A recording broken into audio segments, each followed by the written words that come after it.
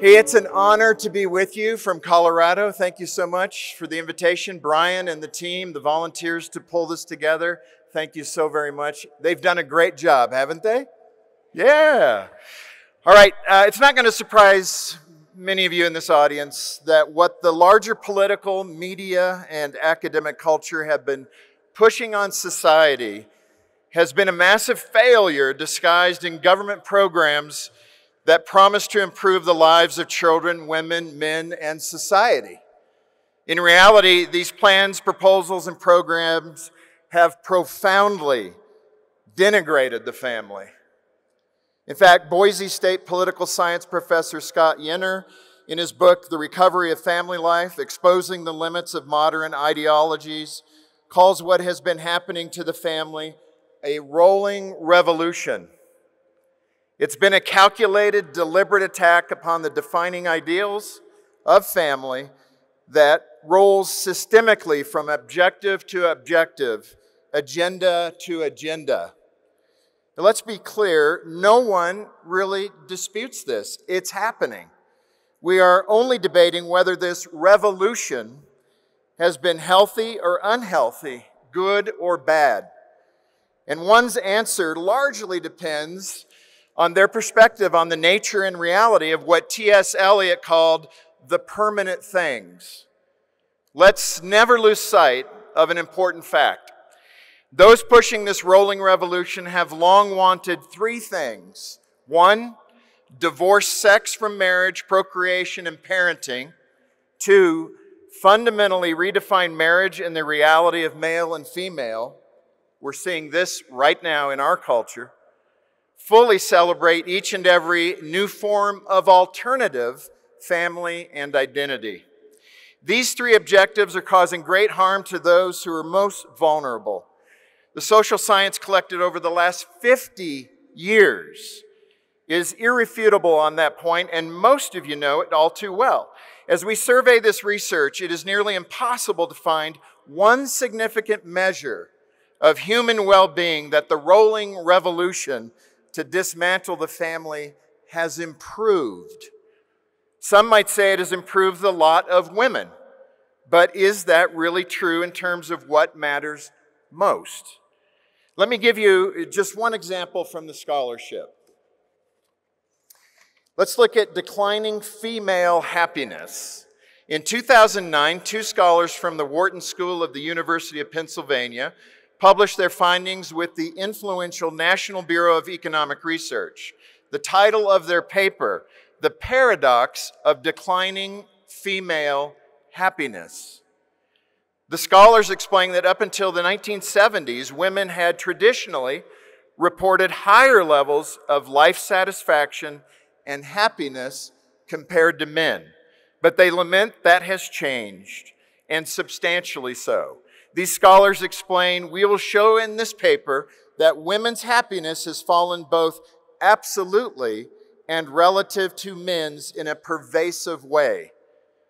These scholars can only guess at what is driving this notable declining happiness in women.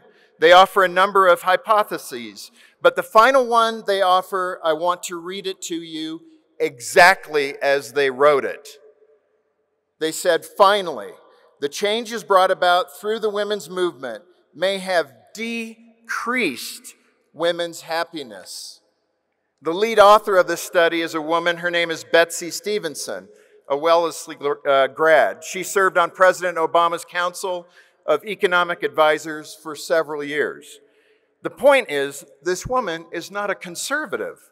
And it was feminist Diana Pierce, a scholar directing the Center for Women's Welfare at the University of Washington, who coined the important term, the feminization of poverty, in 1978 in a paper on how women were faring under the advances of the women's movement. Her opening line stated, poverty is rapidly becoming a female problem. Why? Pierce explained that for many, the price of women's independence has become their pauperization and dependence on welfare. Think of that, dependence on welfare. Keep in mind, it was Democrats, progressives, pointing out this fact. But this failure to improve real human well-being and happiness is what happens when a culture separates out the essential triangle of marriage, sex, and procreation, and there is nothing progressive nor compassionate about causing increased suffering. At Focus on the Family, we hear from hundreds of people every week, who are suffering deeply from what culture is intentionally doing to the ideal of the family.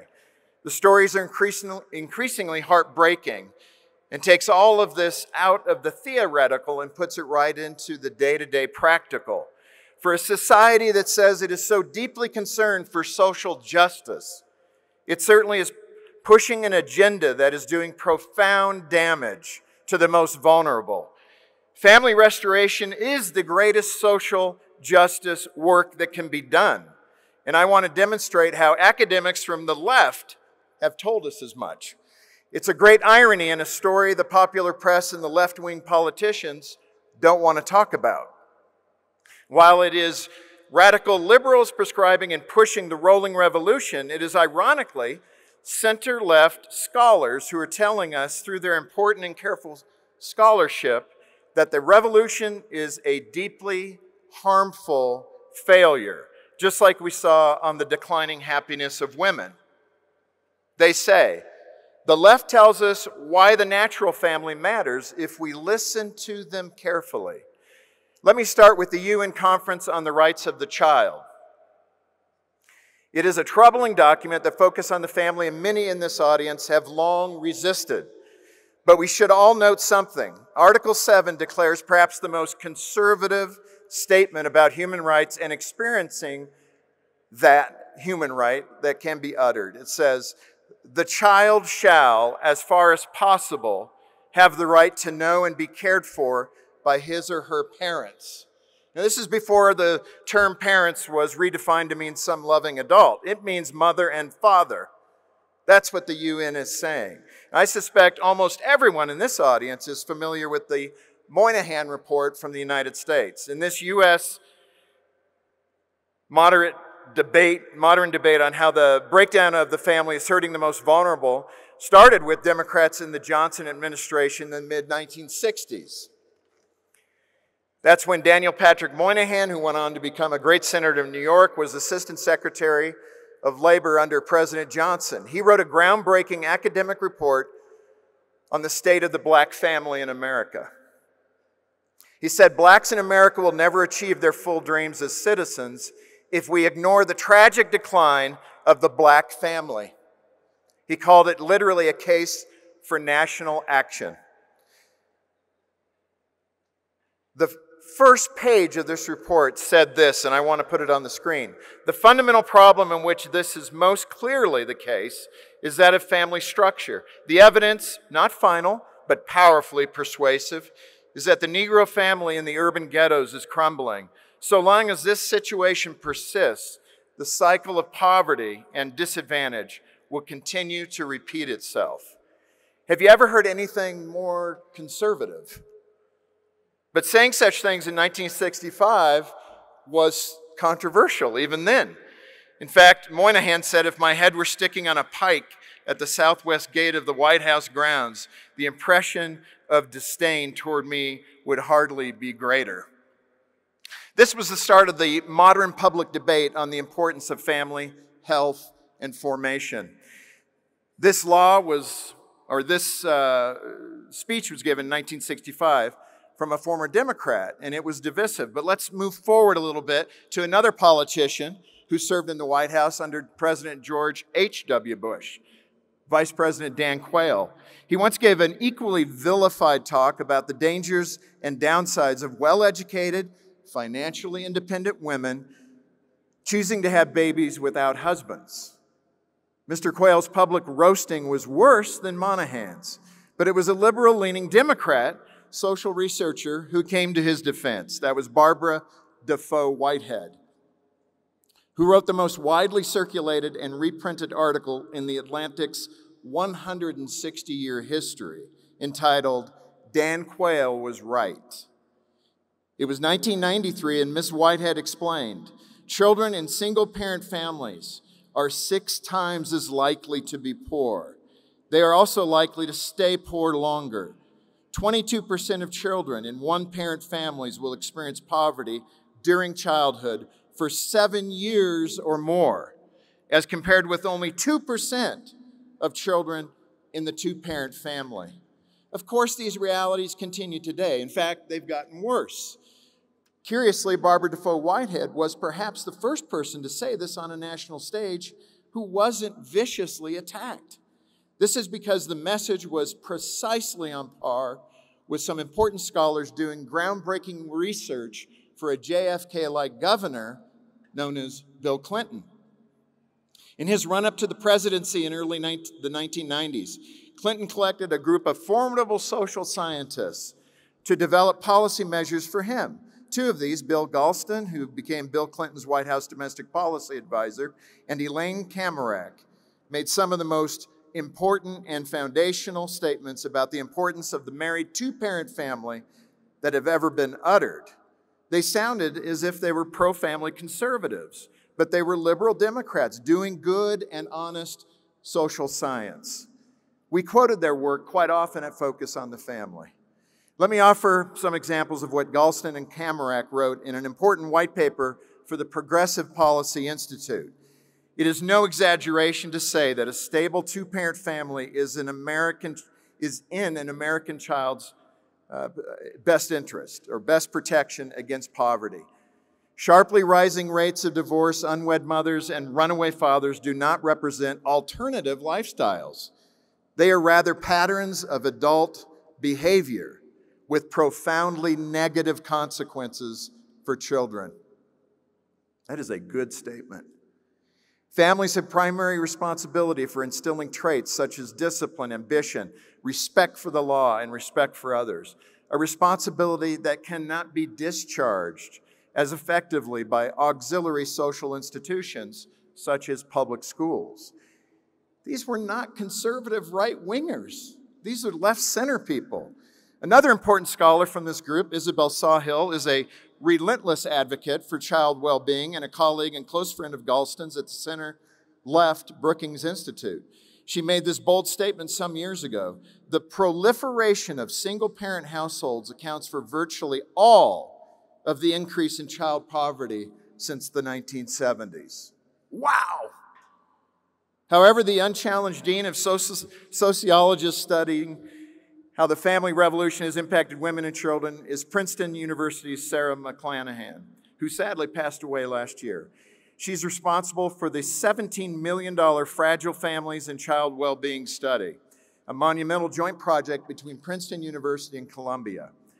In a well-known and often repeated quote, McClanahan wrote in 1994, "If we were asked to design a system for making sure that children's basic needs were met, we would probably come up with something quite similar to the two-parent family ideal. Such a design would not only ensure that children had access to the time and money of 2 adults, it would also provide a system of checks and balances to promote quality parenting. The fact that both have a biological connection to the child would increase the likelihood that parents would identify with the child and be willing to sacrifice for that child, and it would reduce the likelihood that neither parent would abuse the child. While we recognize that two-parent families frequently do not live up to this ideal in all respects, nevertheless, we would expect children who grow up in two-parent families to be doing better on average than children who grow up with only one parent."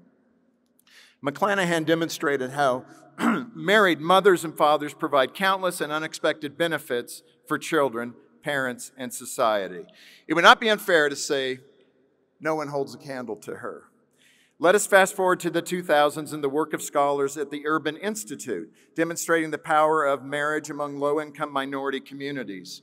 In a collection of 4 important white papers, American University economist Robert Lehrman, concentrating on low-income populations, explains from his findings, married couples have incomes nearly 4 times their basic needs, a ratio that is 30 to 70% higher than what cohabiting couples experience, and 63 to 113% higher than what single parents with another living adult, such as a sibling, a friend, or a mother, experience.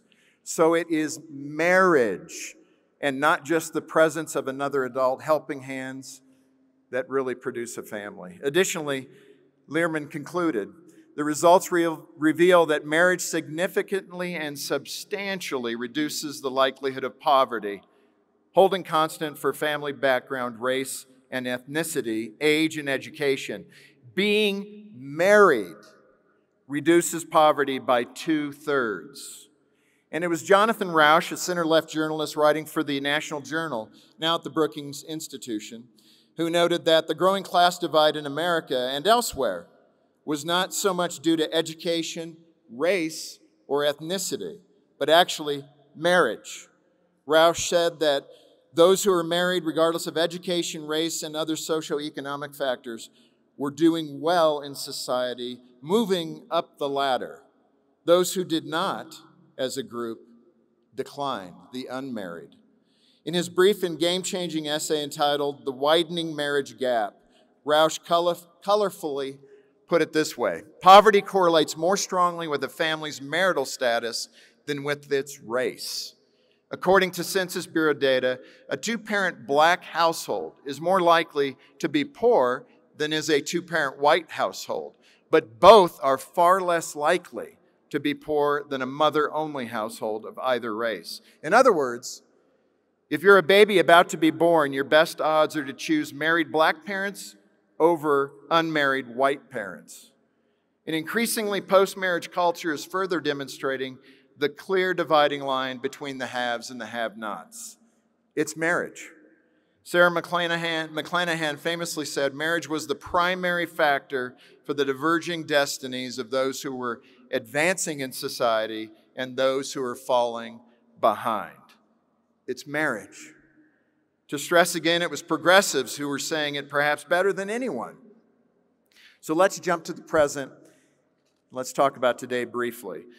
Just last month, Professor Melissa Kearney, a University of Maryland economist, research associate at the prestigious National Bureau of Economic Research, and senior fellow at Brookings, published a very important economics paper. Kearney demonstrates in her new paper how the lower middle class family has all but collapsed. Little has changed in the family makeup of the poor and the well-to-do. Marriage is very rare amongst the first, but is strong for the latter. So where's the decline happening most? Among the middle class. They are mimicking the poor and more in marital decline. But this is not because their marriages are failing. It's because they're not being formed in the first place. Across the population, Kearney explains, the most recent decline in the share of children living in married parent homes primarily reflects an increase in non-marital childbearing, not a rise in divorce rates. Specifically, she shows, in 1980, only 22% of single mothers were never married, while 64% were divorced. Today, 52% of single mothers were never married, and only 39% were divorced. For men, in 2005, 50% of men ages 24 to 34 were married. In 2020, it had fallen to only 35%. It's increasingly the case that marriage is not being tried and failing, but not being tried at all. This is problematic for children, as even failed marriages can provide benefits in contrast to those in never married households. Children who have a divorced father in their life are shown to do much better on a variety of measures than their peers with an absent father. Dr. Kearney shows this is happening most predominantly among high school graduates and non-graduates. The family divide between marriage and non-marriage is becoming an education divide, and this is a new disturbing phenomenon. The only place where divorce remains the primary driver of single parenthood is among the college-educated, a group that already is well-equipped to manage those storms. Kearney explained, The share of children living with an unparented mother is more than 2 times as high among children whose mothers have a high school degree than it is among children whose mothers have a 4-year college degree. As a result, she concludes, the steep decline in the share of children living with married parents, or more generally with 2 parents, has happened largely outside of the college-educated class. Professor Kearney mourns the shift as she admits the essential contribution married mothers and fathers make to children and society well-being. She said, the evidence suggesting that children do better when they live in a home with both mother and father present, especially boys, suggests that improving children's outcomes and closing class gaps in outcomes between the children of college-educated parents and others will require confronting the multidimensional challenges facing non-college adults, especially men, that have led to the erosion of marriage and the 2-parent family among wide swaths of the population. She goes on to say this, in short, here's the truth. When it comes to progressive elites, do as they do, not as they say. Actually, I'm saying that. This means 2 important points. First, the poor and less educated are doubly disadvantaged by the family formation choices they are increasingly making away from marriage. Second, college-educated elites are actually less likely to follow the relativistic rhetoric of love makes a family. Elite classes are far more likely to be more married-minded in their actual actions while celebrating family diversity in their rhetoric. As our friend, University of Virginia sociologist Brad Wilcox, who has spoken here many times, wrote in the Wall Street Journal a couple of years ago, next time you hear a college-educated academic or advocate undercut married motherhood and fatherhood as the foundation of family, do as they do, not as they say.